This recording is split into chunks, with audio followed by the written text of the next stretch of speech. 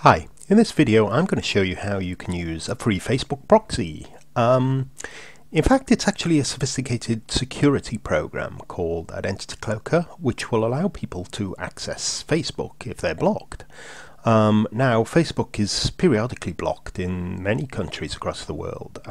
In December 2013, which is now when I'm making this video, it's not too bad. I think China, who have always blocked it, North Korea, who block everything, Syria, Iran, and maybe a couple of others are blocking Facebook. But over the years, quite a lot of countries have blocked it. I was in Turkey several years ago, and there was some.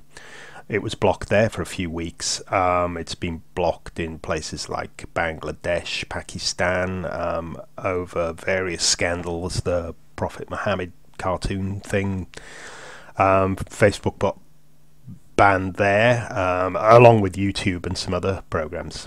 But it does get blocked a lot. It also gets blocked in schools and companies, mainly because people can spend a lot of time on Facebook. If you use this method to bypass those sort of restrictions in companies or company firewalls and stuff, bear in mind they're blocked for a reason, and you might get yourself into trouble if you do, but this will generally work.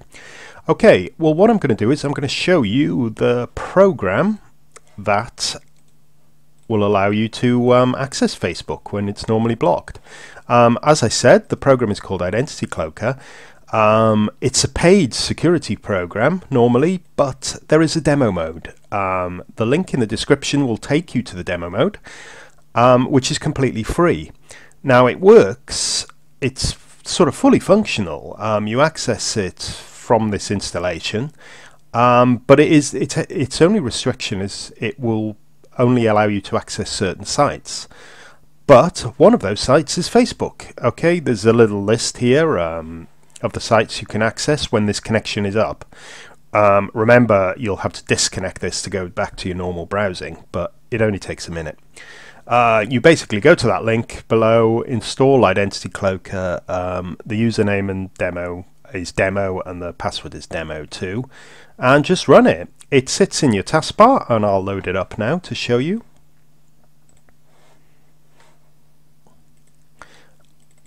And here it is. I've got the full version, but the demo version looks exactly the same and works the same way as well. Basically, you've got a list of servers here, and they're in places all over the world.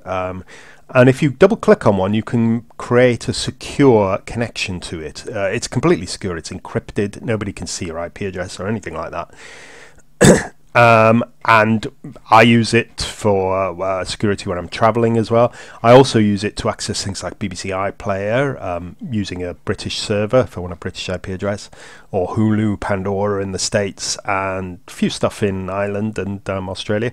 The demo mode won't do that, but it will work with Facebook. Okay, so you basically just pick a server. I would generally look down the response times there and pick the fastest one, which will generally be nearest you. It doesn't really matter the location. So you pick it there, double click, and you will create an active connection. And that's basically it, really. If you're previously blocked accessing Facebook, this should bypass that block. There are advanced settings. In some corporate networks there are tighter restrictions, one of them being that there will be a firewall rule that blocks access to the outside world only through one specific IP address, i.e. their proxy server. Identity Cloaker can get around that. If you look in the advanced settings, there's a local proxy mode which will allow you to piggyback that. I'm not going to go into details here. If you can understand my little description, I'm sure you can make it work there. You need to get the proxy user username to go through the connection. Normally it works pretty great.